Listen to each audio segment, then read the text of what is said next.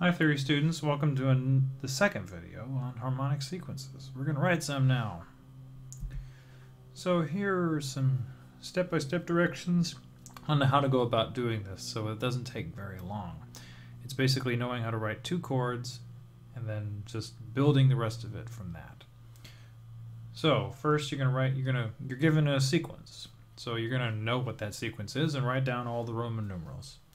And then from there, you'll write down what the correct bass part is for all those chords. And then you're going to write out the first two chords following whatever pattern needs to be created. So you're doing the correct part writing for those first two chords. And you're going to double check that you've done everything right before you move on. And then from there, you're just going to copy, it's like copy paste. You're going to copy those first two chords as chords 2 and 3 and move them up or down however much they need to be moved, so that you're making sure you have the sequence and the pattern. So you're making a pattern and following it, as I said. So, and from there you just keep on doing that until you've gotten all the way through the sequence. It's not very complicated, you just have to know what you're doing from the beginning. So let's go to the notation software. Here we go. So I'm going to do 3 examples for you. The first one is going to be a descending circle of fifths sequence in triads, all in root position, following a 10-8 linear intervallic pattern. So I'm in C minor, so I know so I need to put in my Roman numerals first for just that. So I have minor 1, the second chord is down a fifth from that, minor 4, down a fifth from that is subtonic 7, then major 3, major 6, then 2 diminished, major 5, going to need an accidental for that one, and minor 1. So let me put in my bass. So in C minor, 1 is C. I'm going to put it up an octave. Then I'm going to go down a fifth for F, up a fourth for B flat, down a fifth for E flat, up a fourth for A flat, down a fifth for D, up a fifth for G, and down a fifth for C. Then, now the next part is to write out the first two chords. So I need a 10-8 intervallic pattern, so that's going to be 10-8, 10-8, 10-8, 10-8. So a tenth above C is E flat, I'll put that in the soprano. And then an octave above F is, of course, F. So notice I have an ascending stepwise pattern, ascending step going on in the soprano against the leap in the bass. So now I just fill in the rest of the chords. So I have a C and an E flat. I need another C and a G. So I'm going to put the G in the alto, and I'm going to put the C in the tenor. So there we go. That's a perfectly good first chord. And now I just do good part writing going into the next chord, which means common tone C in the tenor and A flat. So notice for my descending circle of fifths here with repositioned triads, I'm basically leap down by fifth, common tone, and 2 steps up. So now I'm going to double check that I did that right. 2 C's, an E flat, and a G, an F, an F, an A flat, and a C. So that's good.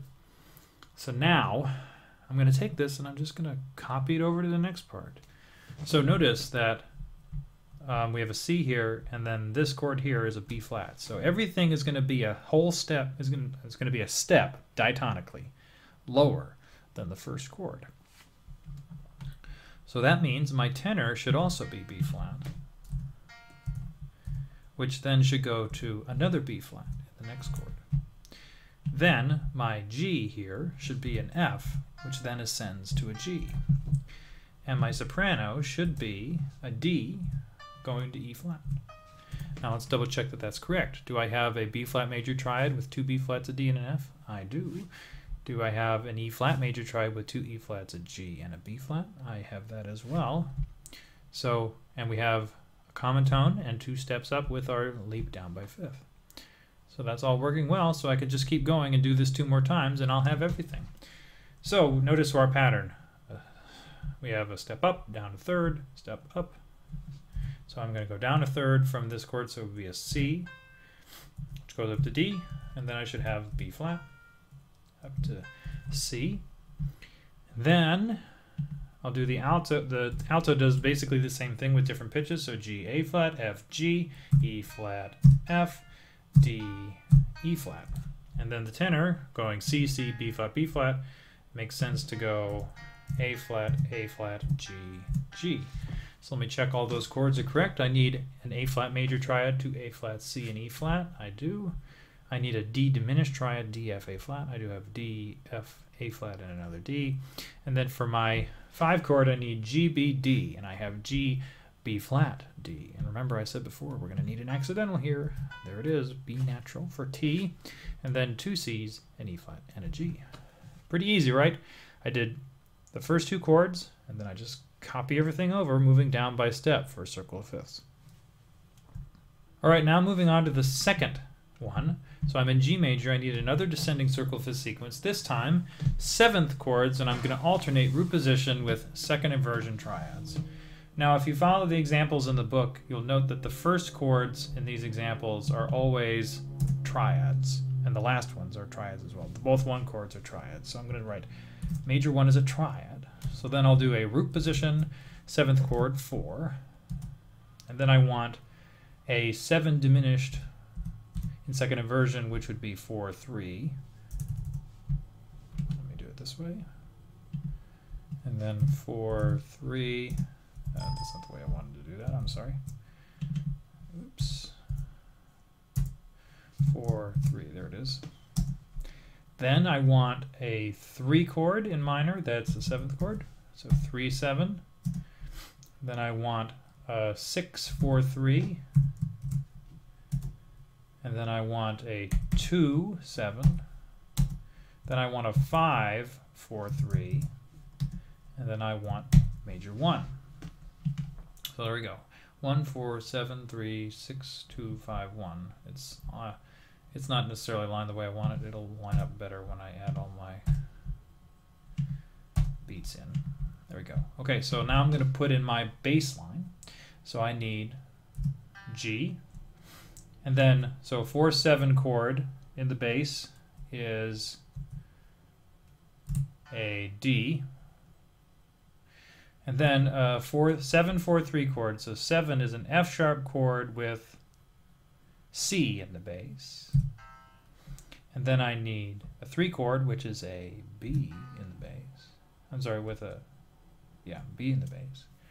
And then I need a 6, 4, 3 chord. So 6 is E. And a 4, 3 from E is B. I'm sorry. Going backwards.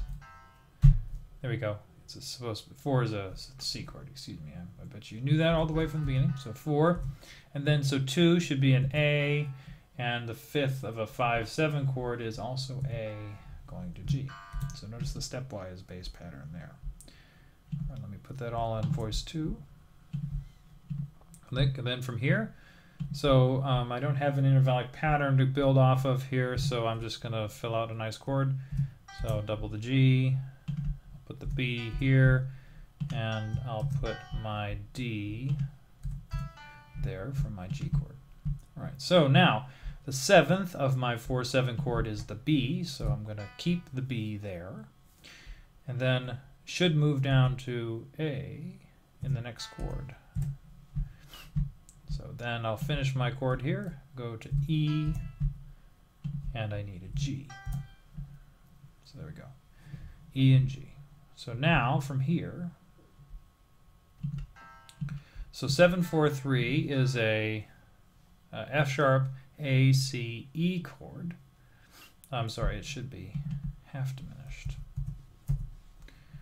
That's fun. Okay. 7 is half diminished in major. Doesn't even give me the option. There it is. Okay. La la la. Making corrections.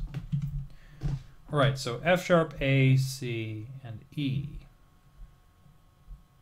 So I'm going to keep my E, which is the 7th of the chord, and move my soprano down to F sharp. All right, so now then I can use these 2 chords here as my pattern that I'll base everything off of. So notice we'll have two common tones, common tone, common tone, common tone. So then I'll have this voice is going to step down from, so it'll go down from A down to G, and that'll go from G down to F sharp, and back up to G to do 1. Then here, so we got 2 common tones again, so this should go down to D, right, resolve the 7th, go D, D, and then we should have C, C, and that C should go down to B to resolve the 7th. And then so our B, D, we need another F sharp, which should then step down to E, which should then stay E, go down to D, and then stay on D for our 5 chord. So let's see if that sounds like.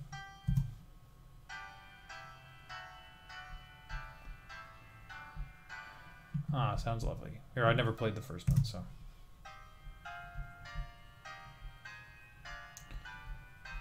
Lovely. Oh, sorry, going on. And here we go for the last one.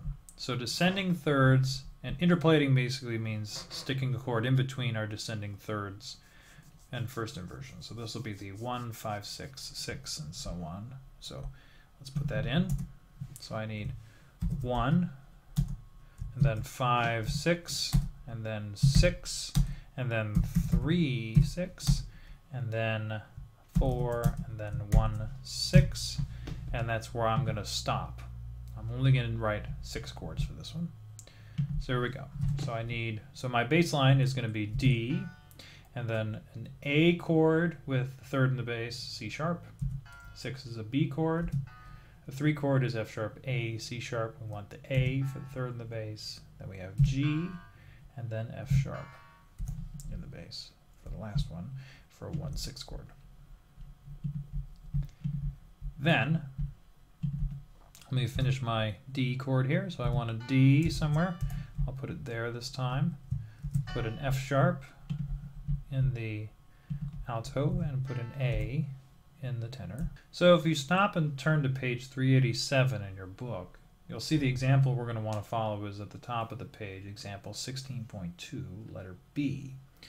So we do have our descending bass pattern, this time in A major. And notice we have 2 voices, another voice that moves down by step, which starts with the 3rd of the chord and moves down. We have another voice that sings common tones and then leaps by 3rd. And the other voice does a descending 4th and stepping back up. So the 3rd of this chord is the F sharp, so that should go to my E here. Then I want my the thing doubling the root to descend by 4th to A, and we're going to have the other voice keep A. So this is the pattern. Notice it's got this 4th leap in there. That's the one we want to keep. So that might not make sense necessarily with what we've done, but if you did the root position version, this would be the bass. So we're just shuffling the voices around. So this 2 chord pattern is what we're going to use to move forward. So notice we're doubling the root in the 5, 6 chord. So I'm going to take this chord and write it down a 3rd because the 6th is a 3rd below that. So my D in the soprano is going to become a B, and my A here is going to become F sharp, and my E here, I'm sorry, the F sharp here is going to become a D. And we have 2 Bs, a D, and an F sharp. And so I'll just follow this pattern through to the end. So this one should sing F sharp, and then we have D, D, descending thirds, common tone. And then we're going to just keep going down by step here. So C sharp, B, A, and then here we go down a 4th, up a 2nd. So down a 4th from B here is F sharp, and a 3rd below B is G, and then down a 4th from that is D. And that follows our descending 3rd sequence pattern with first inversion triads in between.